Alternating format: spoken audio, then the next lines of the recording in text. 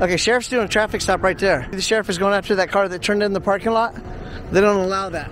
The car already pulled over and stopped, but that's how the sheriff acts.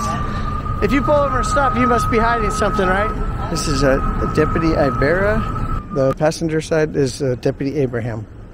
Oh, what's up, Tom? I'm assuming that they're going to just let the people go.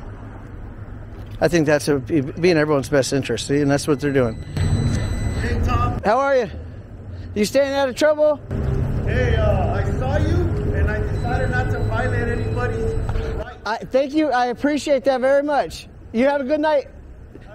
Keep up the good work, Ibarra.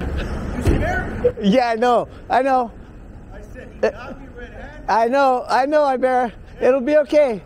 Just get yourself like a little whoopee you can cuddle with at night. You'll be fine. Okay, I'll do that.